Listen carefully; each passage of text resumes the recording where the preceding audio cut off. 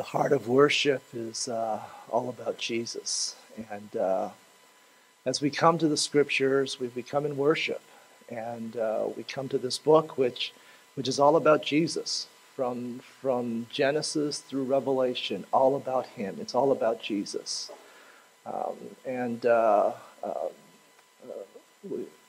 Sometimes people say, you guys just worship the book. Well, no, we worship the God who's given us this book, who tells us and reveals to us Jesus in this word.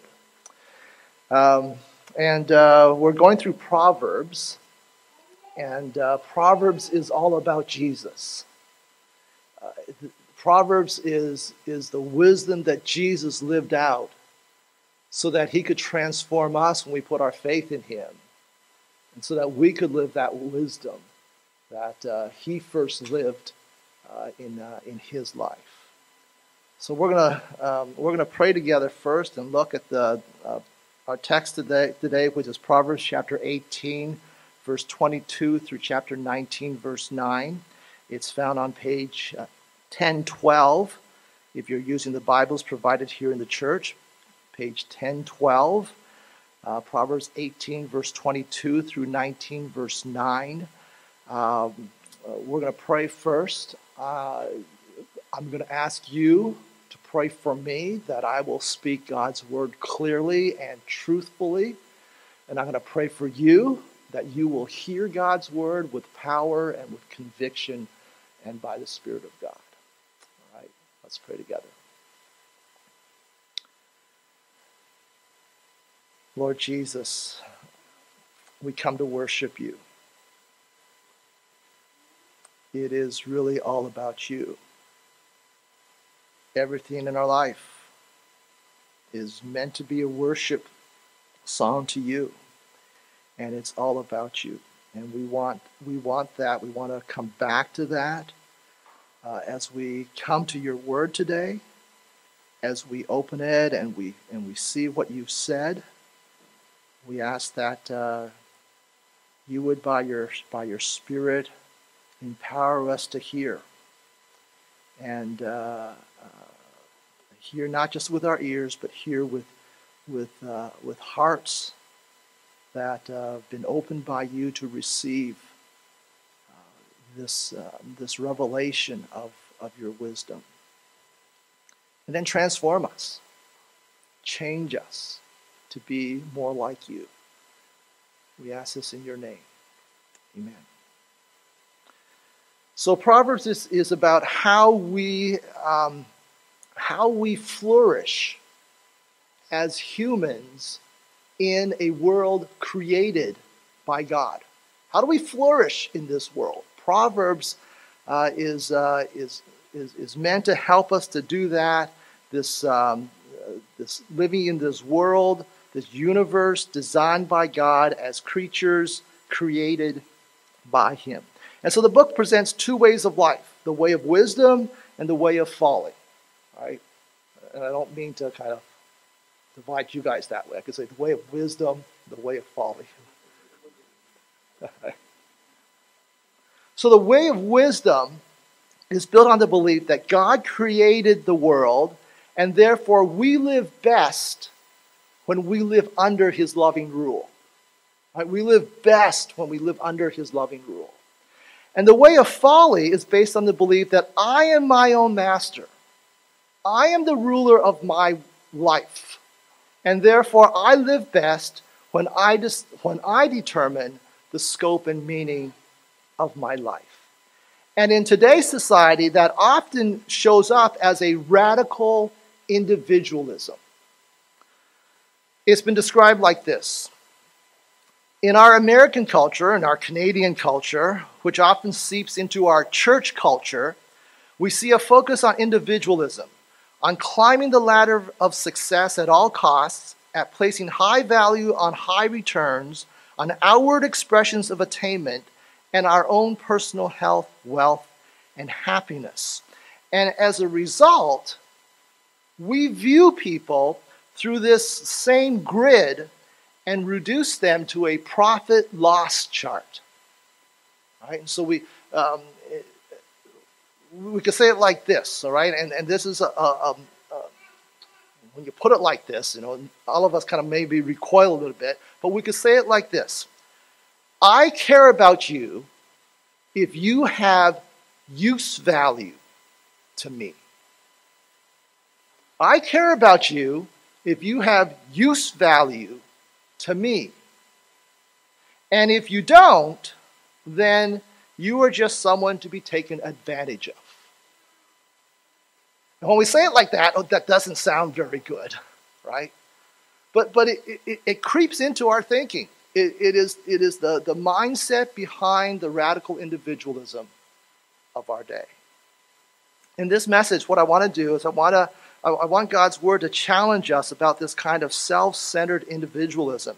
And our Bible passage is Proverbs 18, verse 22 through chapter 19, verse 9. And there are two broad topics in this particular section. One verse about marriage, and then a lot of verses about money. And I think there's a reason these two are presented together back to back. I think they're connected.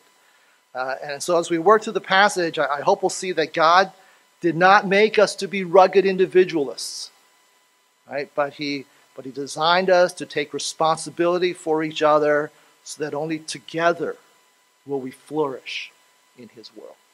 All right, so let's talk about first marriage and the creation mandate. All right, we'll come back to that in a minute, what that means, the creation mandate, marriage and the creation mandate.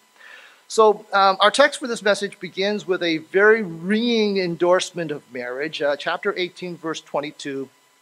He who finds a wife finds what is good and receives favor from the Lord. All right, so marriage is good.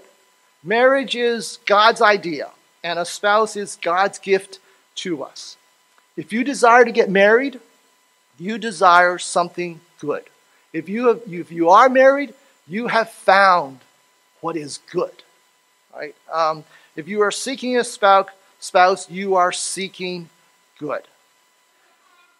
Now, thank you for that endorsement. Yes. Bit young, but maybe one day, right? Now, let me add that the New Testament, from the New Testament perspective, singleness is also good and a gift from God. Singleness is also good and a gift from God. In fact, the Apostle Paul said that singleness is better in some ways than marriage. But that in no way, Paul's statement there is in no way meant to diminish the inherent goodness of marriage. And in our day, some people have a negative view of marriage, and I get that, right? There are many broken marriages. We had a block party a few weeks ago, and just interacting with some neighbors. That was some of the stuff that kind of came across with this negative view of marriage. And I get that. There's a lot of broken marriages with strife and with heartache, and so we need this reminder that a wife and a husband is a blessing from God. Marriage is not just a human institution. It is not just a social contract. It is God's good design. But why is it God's good design? What is good about marriage? Go back to Genesis chapter 2 in your mind, or if you want to open the scriptures to there. But Genesis chapter 2 tells us about the first marriage between Adam and Eve. And in that account, God says of Adam, right, it is not good for the man to be alone. Why is marriage good? It is not good for the man to be alone. I will make a helper suitable for him.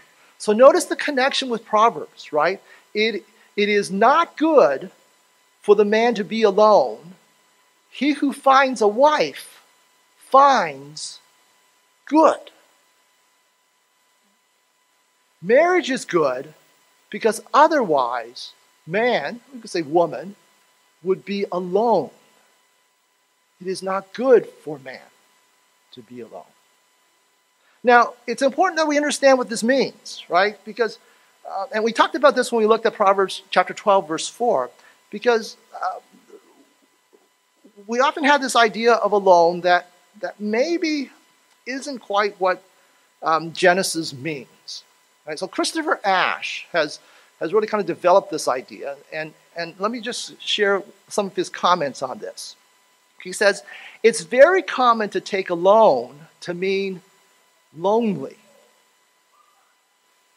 To mean lonely.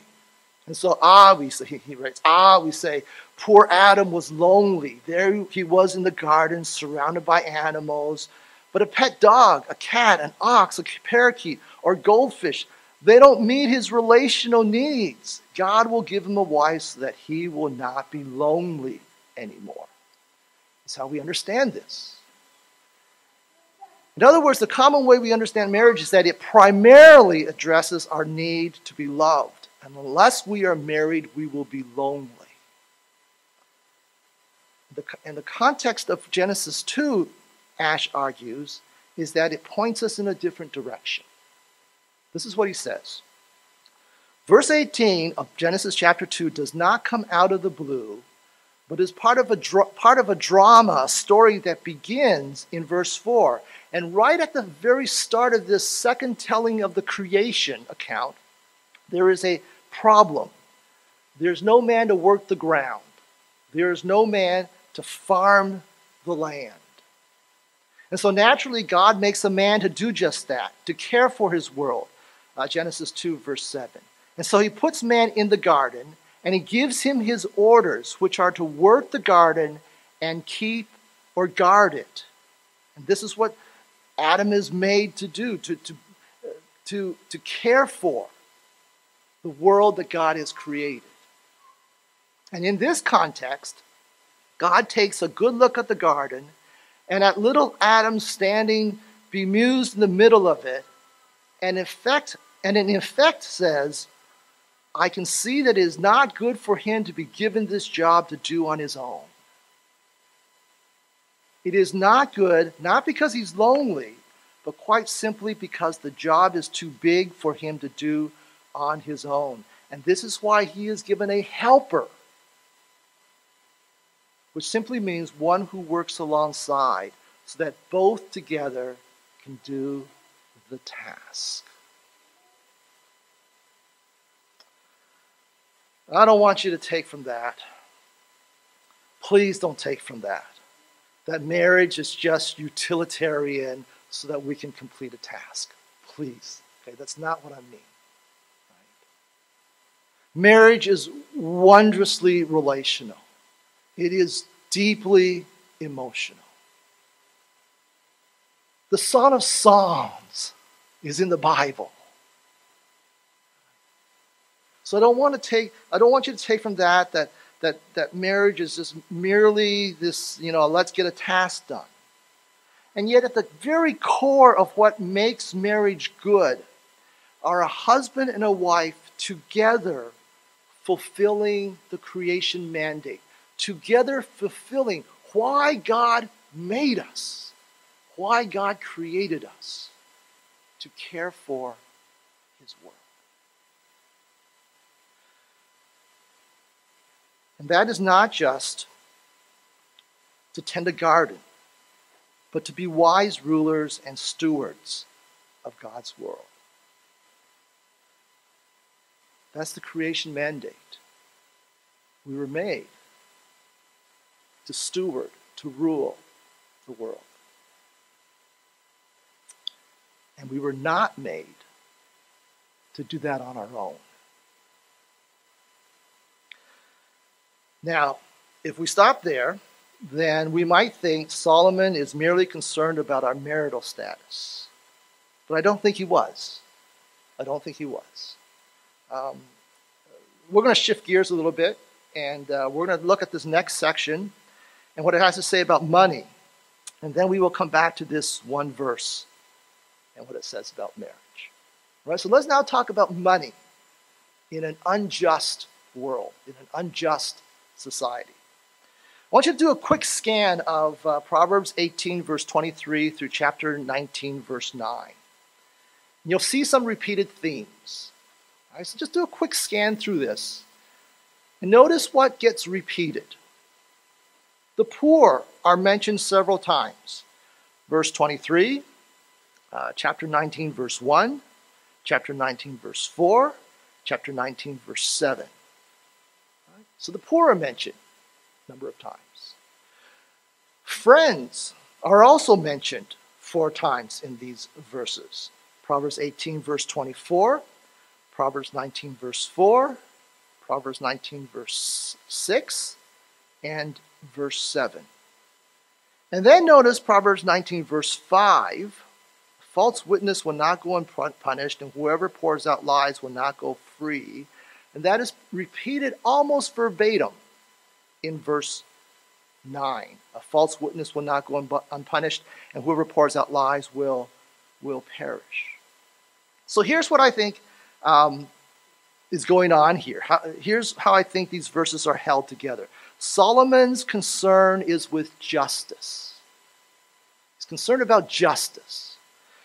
He's especially concerned about how systems of power are used to abuse those who are needy and to take advantage of them, especially for one's own gain. And so God made this world so that we might flourish in it, but God's design is terribly marred by injustice. Here's this world God made where we're all meant to flourish. But sin comes in, and as a result, injustice. And instead of everybody flourishing, we have some who flourish and some who don't. And we have those who do taking advantage of those who don't for their own gain. And furthermore,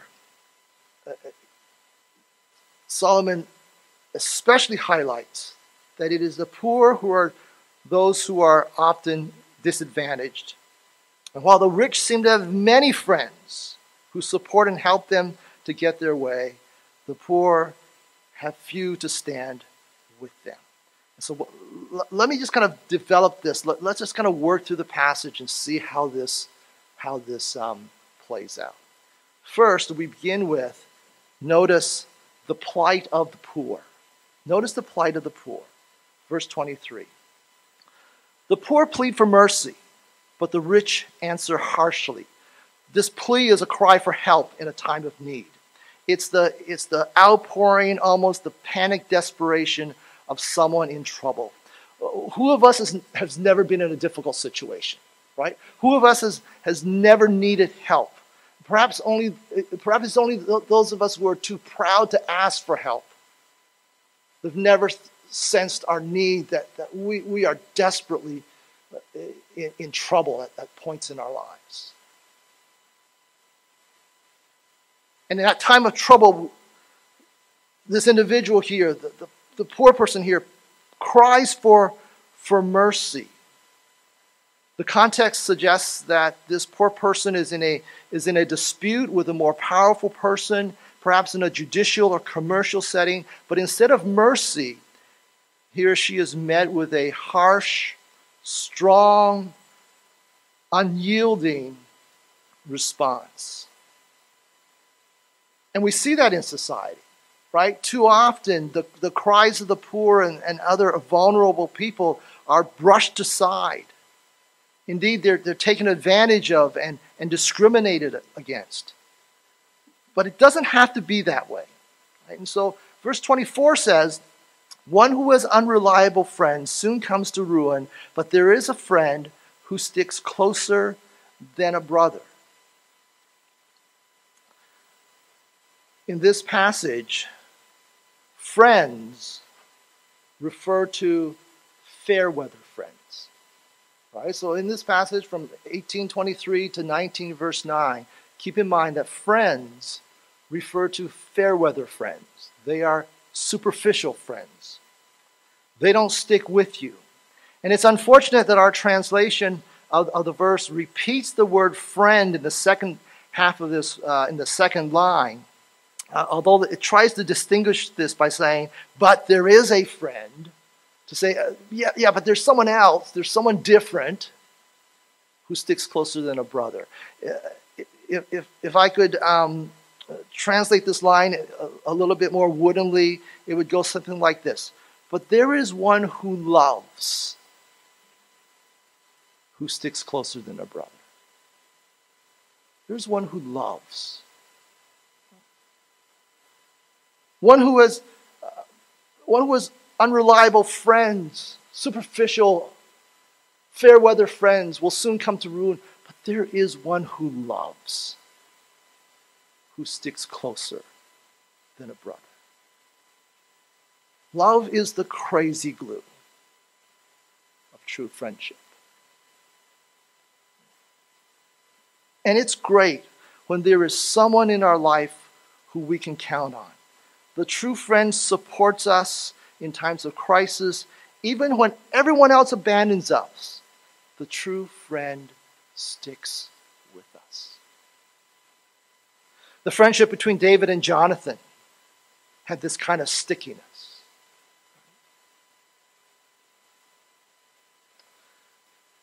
Ultimately, Jesus Christ is the friend in our lives who loves us and never forsakes us.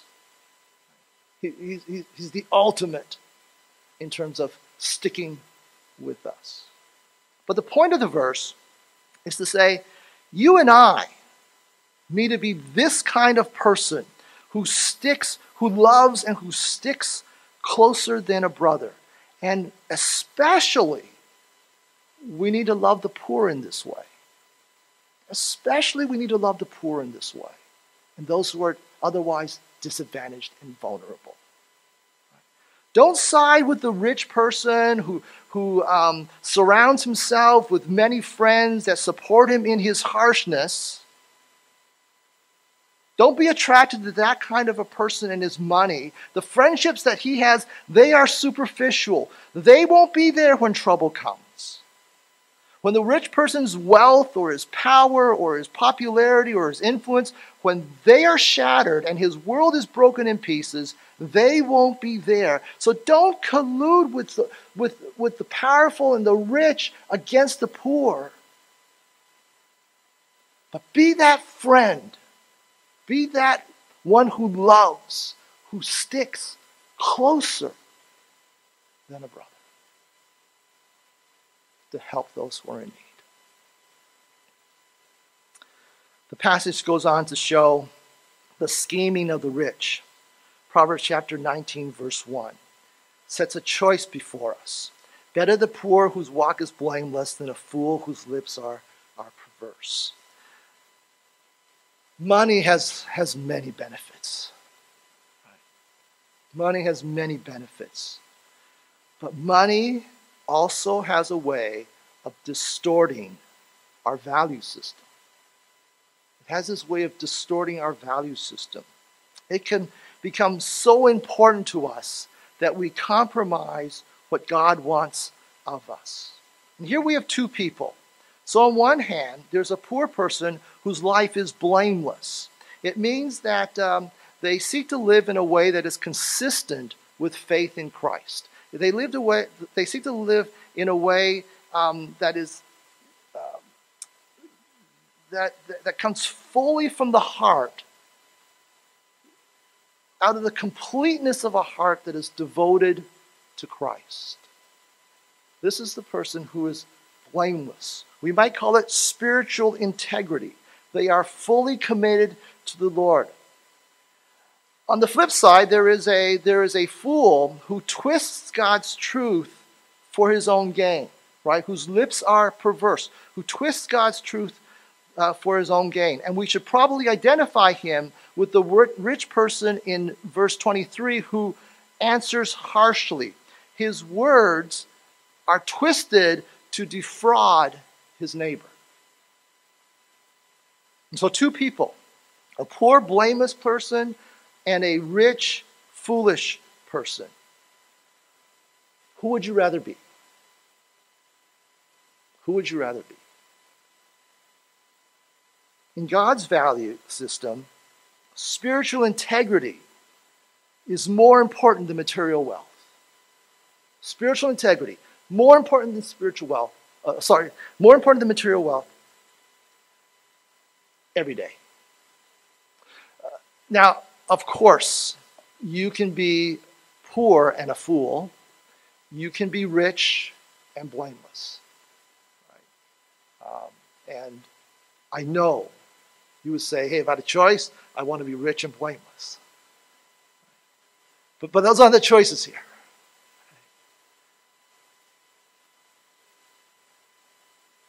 We need to take seriously the temptations surrounding wealth. We pay too high a price when we pursue financial gain at the expense of spiritual integrity. We pay too high a price. The love of money, desire for wealth will lead us astray. It will lead us astray. Proverbs 19 verse 2 says, desire without knowledge is not good. How much more will hasty feet miss the way? The knowledge and wisdom of God, that's real wealth. But when our appetites are disconnected from that, when they're disconnected from God's wisdom, that's not good. Why? Because it perpetuates the brokenness of the world. It keeps that going. And then that greed leads to sinful actions. Scholars point out that that expression, hasty feet, in Proverbs, it always refers to someone who acts quickly without concern for the consequences, especially in order to make money. So hasty feet in Proverbs always is a person who I don't care about the consequences. I'm just going to do what I'm going to do, and especially in order to make money. And so greedy desires run towards unjust schemes to enrich oneself at the expense of others. And you know this, God hates our unjust schemes. God hates our unjust schemes. Verse 2 calls it missing the way, which is another way of saying it's sin. And then verse 3 expands on this and reveals the pride or the arrogance behind our greed and injustice. A person's own folly leads to their ruin, yet their heart rages against the Lord. What this means is that the fool's ways will be overturned. His foolish scheming will be exposed. It will be judged. And we'll come back to that in a moment. But here's this person whose folly brings about ruin. He sees the how everything's overturned. What he was aiming for, it's all broken, and yet instead of acknowledging his sinfulness, the fool blames God for the undoing of his schemes. He rages against the Lord. And this is what pride looks like, right? This is what pride looks like.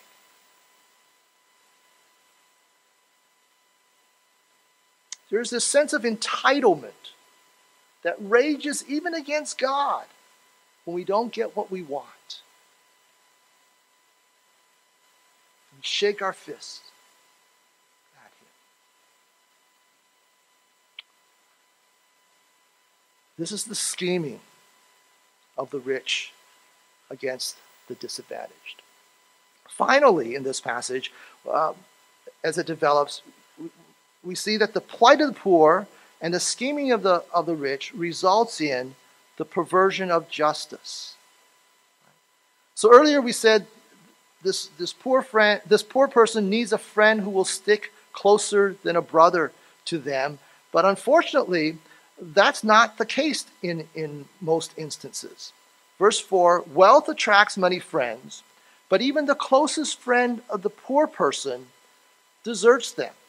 All right, keep in mind, friends in this passage, superficial friends, fair weather friends.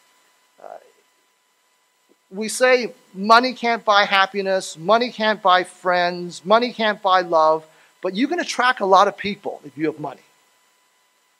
You're going to attract a lot of hangers-on if you have wealth. People will gravitate towards you, right?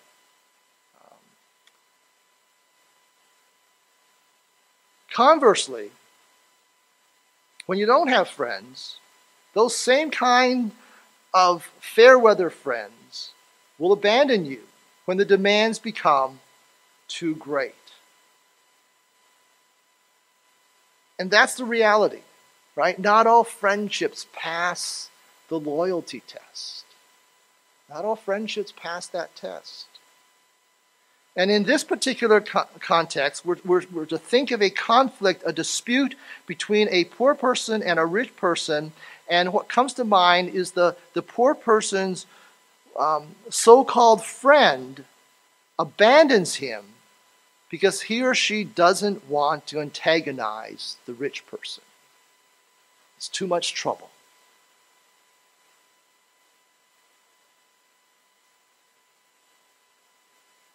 And one result of this perverting effect of money is that those with power and influence can buy the support of many, while even the lone friend of the poor will be swayed to desert them. And verse 5 speaks to this perversion of justice, primarily in the context of a courtroom where people are willing to perjure themselves to win a case. Right? So you have the person with power and with wealth buying a false testimony, or buying a person to abandon testifying on behalf of the needy and disadvantaged.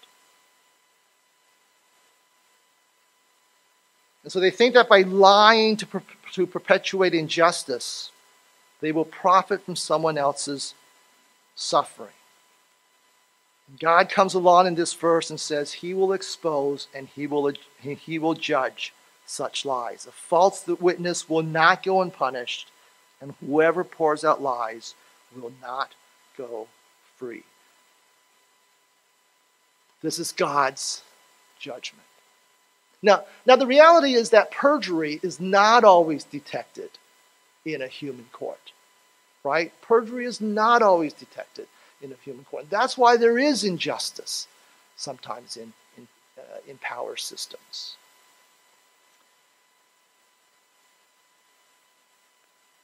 Peter Leithart says this, and I think this is a good reminder for us. He says, yes, perjury is not always detected in a human court, but there is a court overshadowing the courts of this world. And in this higher court, the perjurer will not escape. And then he goes on and he applies this reality beyond the courtroom to all of our relationships. And he says, we live before the face of God. We live before the face of God, the judge of all the earth. All our words will be brought into scrutiny. All our lies are a kind of false witness in the courtroom of the world. And liars will not go unpunished.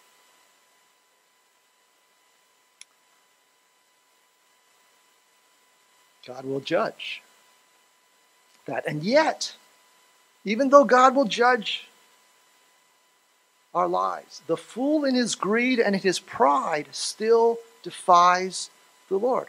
Why would he do that? And we come back to the distorting effect of money. Proverbs 19, verses 6 and 7. Many curry favor with a ruler. Everyone is the friend of one who gives gifts. The poor are shunned by all their relatives. How much more do their friends avoid them? Though the poor pursue them with pleading, they are nowhere to be found.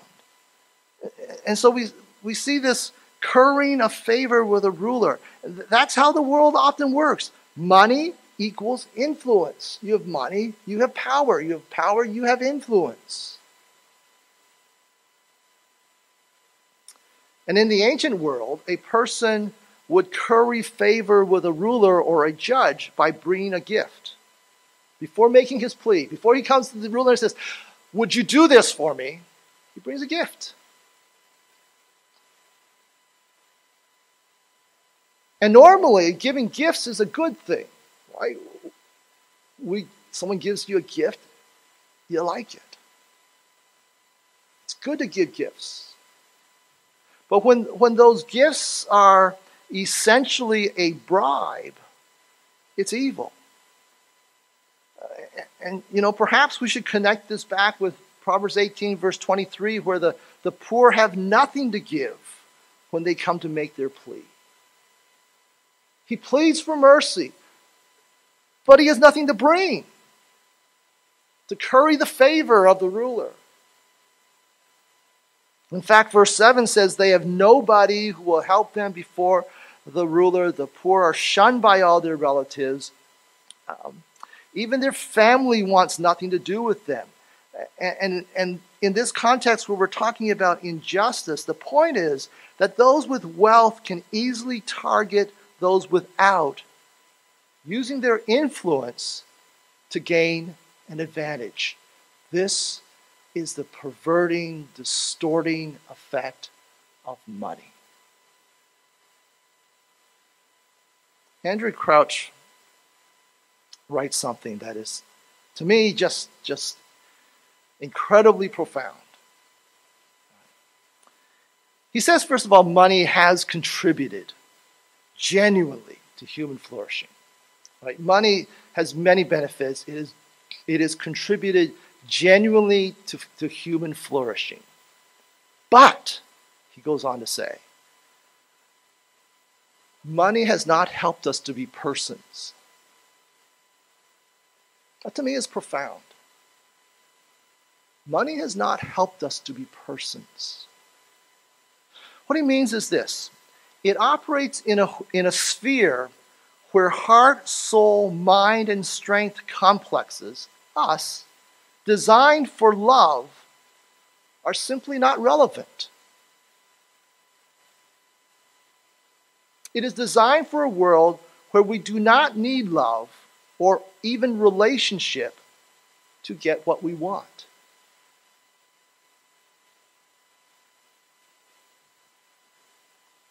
Isn't that true?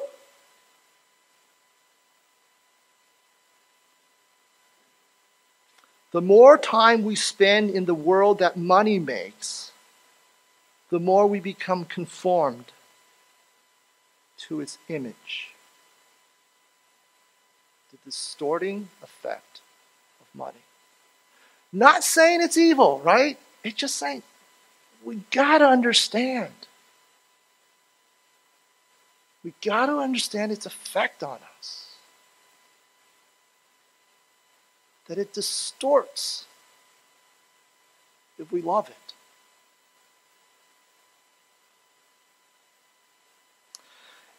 And so we want to counteract that. How do we do that? We need wisdom. Verse 8. The one who gets wisdom loves life. The one who cherishes understanding will soon prosper. Let me translate a few words in this verse a little bit more differently, because I think there's some important truths to see here from the original Hebrew. Right? So let me translate the verse like this. The one who gets a heart loves life. The one who gets a heart loves life. The one who cherishes understanding will find good. The one who cherishes understanding will find good. Perhaps I should add, the one who gets a new heart loves life. Because the heart we're born with loves money. It seeks self-gain. It takes advantage of others. And that's not the way it's supposed to be. It's not the way it's supposed to be. Sin has corrupted us, which is why injustice exists in the world. But through the gospel, through faith in Jesus Christ, who died and rose again for us, through Jesus, God restores us to himself with a new heart that desires wisdom. He gives that to us. And if we really want to love life, right? Love life, you've heard people say.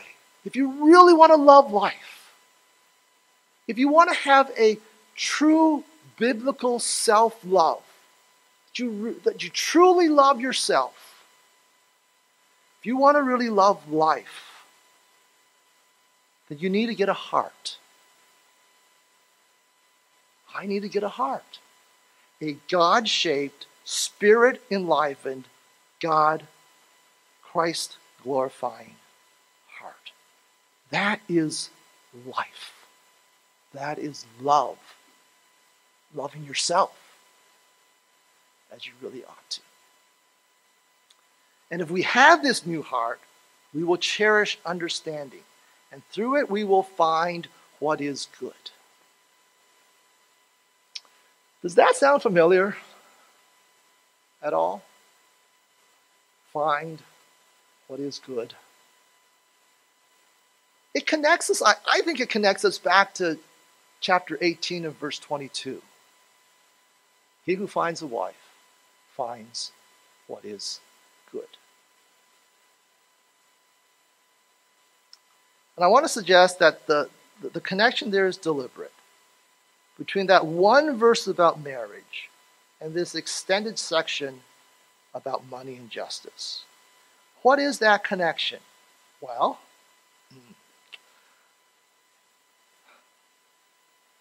you can struggle with it. Let me give you two ideas. All right?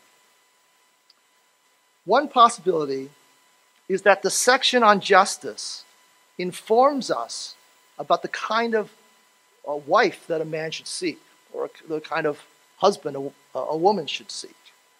If God's design for marriage is for a husband and wife to be wise rulers and stewards together of God's world, then seek a spouse who will work alongside of you to do what is right and just and fair. That's what you're looking for. Seek a wife, seek a husband who will walk with you in doing what is right and just and fair. So that's one possibility in terms of why these two, there's this connection between them. Another way to look at the connection between marriage and justice is to see the passage flowing the other way, right? Instead of justice showing us the kind of marriage that we should seek, the biblical design of marriage shows us that justice is fundamentally about obedience to the creation mandate.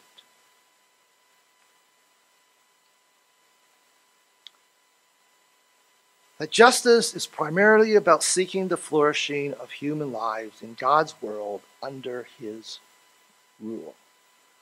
We want to rule the world by ourselves and for ourselves, but that's how injustice flourishes.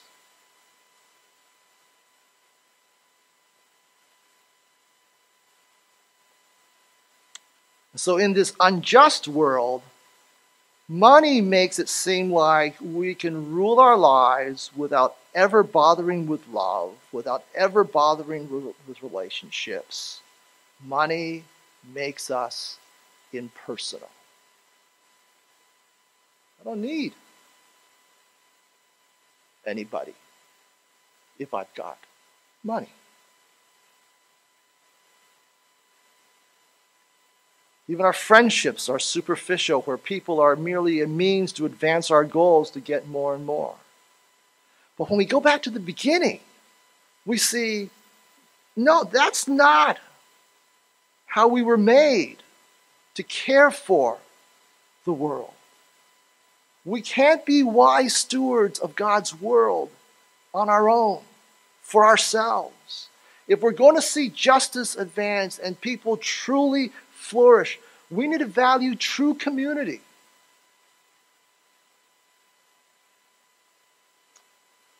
We need to love like Christ loves us. We need to stick closer than a brother. Especially in building relationships with those who are downtrodden and hurting in society. And personally, I think this latter emphasis is where Solomon is going in this particular passage, because verse 9, he follows this up with verse 9, which basically repeats verse 5. Solomon, did you forget that just a few verses earlier you had said these exact same words? No, I think he deliberately does this here to reinforce, to stress God's condemnation of injustice in this world. And so he says again, with just one small change, a false witness will not go unpunished. Whoever pours out lies will perish. The liar who is not free will perish. God will judge. He is passionate for justice. We may not see justice in our lifetime, but we live before the face of God, the judge of all the earth, and he will make right that which is wrong. He will bring justice. God didn't make us to be rugged individualists. And I'll be the first to stand up and say and confess to you, I struggle with that. But God didn't make us to be rugged individualists. He designed marriage so that a husband and wife together will be good stewards of his creation. And likewise, we are rulers and stewards of the world, not on our own, but by loving those in community with us, so that together we advance justice in the world. And then we come to the New Testament, and we see something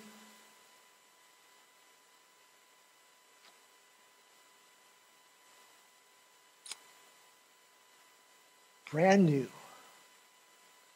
incredible.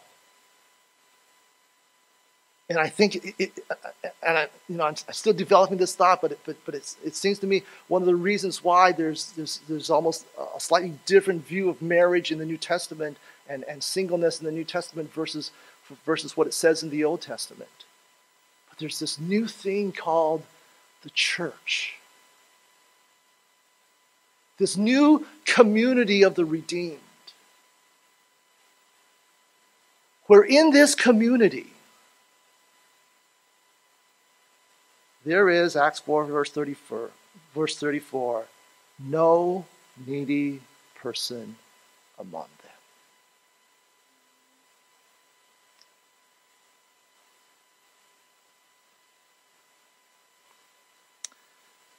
And so may we as a church, by God's grace, love one another in word and deed. The people that God brings into our lives, that may we love one another, may we stick closer than a brother and sister in people's times of need, and especially build this kind of community that God talks about with those who have been neglected and marginalized in our world, in our society. God calls us to be that new community of the redeemed. Let's pray together.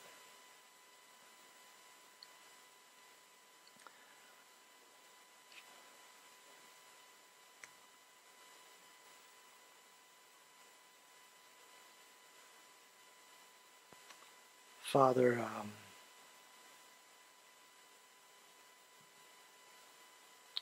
this world is so broken.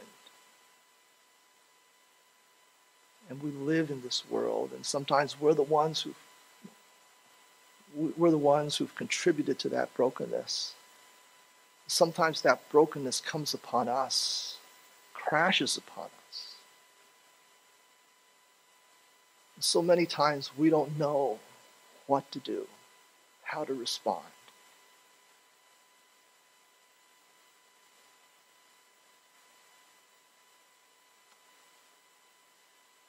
Teach us first and foremost to fall on our knees and plead with you. To come to the one who will never respond to us with harshness. Teach us to plead with you. Then open our eyes to those around us. To go, as we sang earlier, in your love. Help us to be the community of your people who love one another, who seek the good of each other. To be the people you called us to be. We confess that we do this, we don't do this well.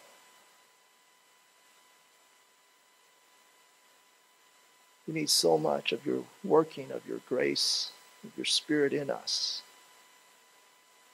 that we might truly be a people of justice, of seeking the flourishing of one another, and especially to be mindful, to build relationships with those who are needy and hurting. I thank you so much for this church. I thank you so much for your Spirit that works in us, continues to transform us and change us. As we come to your word and we see Jesus in it, Lord, make us to be like Jesus. Make us to be like him. Help us to love, to stick closer than a brother and sister, even to one another. In Jesus' name I pray. Amen.